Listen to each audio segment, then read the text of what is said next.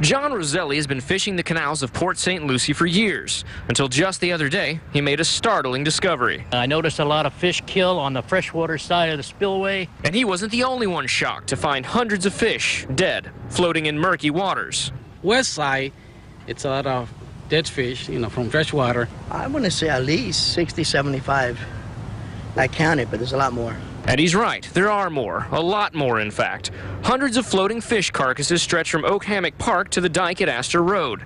But you don't have to see them to know they're there. The stench, the smell from the dead fishes, I have no idea how they just kind of all of a sudden popped out like that. So to answer that question, we contacted Gabriella Ferraro with Florida Fish and Wildlife. The most common cause here in the state of Florida is a lack of oxygen. Photosynthesis is needed to create the oxygen that fish breathe. But when you have overcast skies and it persists for several days, ultimately there ends up not being enough sunlight to power the oxygen-making process that supports fish life. And that's certainly one possibility, but without lab tests, there's no way to know for sure. The water look nasty, stink, and it look like oily, like a tarp.